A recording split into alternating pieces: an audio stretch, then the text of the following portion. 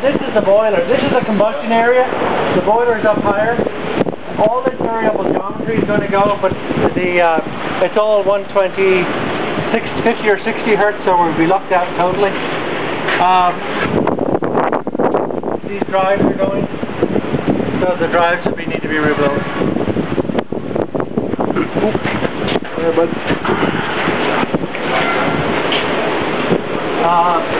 This is a circulation air fan. It's air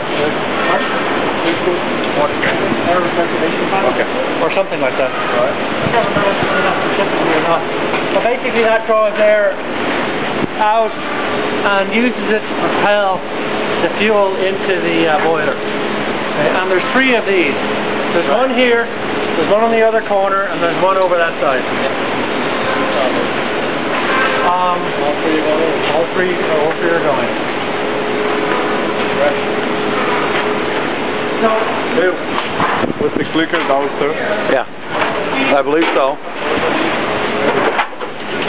These here are the feeders.